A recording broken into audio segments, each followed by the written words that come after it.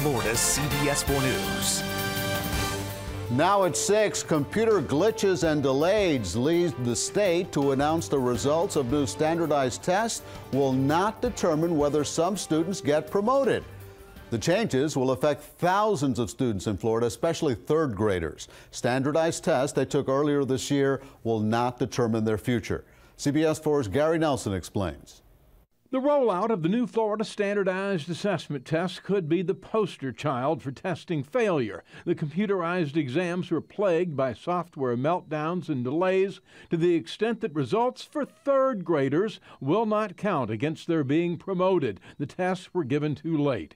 Hundreds of thousands of other Florida students can breathe a sigh of relief. The state concedes it has not properly evaluated required year-end exams in Algebra 1, 2, and Geometry. Those tests, too, will not be used to determine if a student is promoted. The state has gone too far too fast regarding the accountability and the deployment of this very new assessment, and I think we're seeing the consequences of that. And in Broward, we see the evidence now that the state has rushed through this, given the challenges that we noted throughout the year. For students, the stress has been palpable amid a flawed system that's consumed their time and will grade them, their schools, and teachers.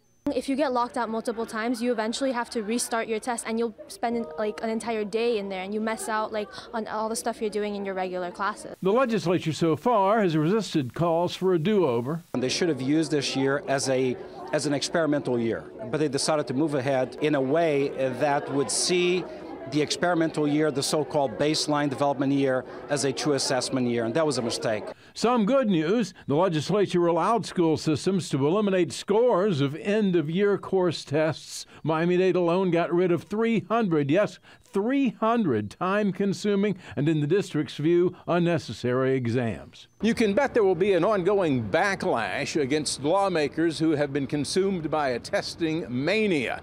Increasingly, parents, teachers, and administrators are demanding a system that measures performance but keeps testing at a necessary but minimum level. Gary Nelson, CBS 4 News.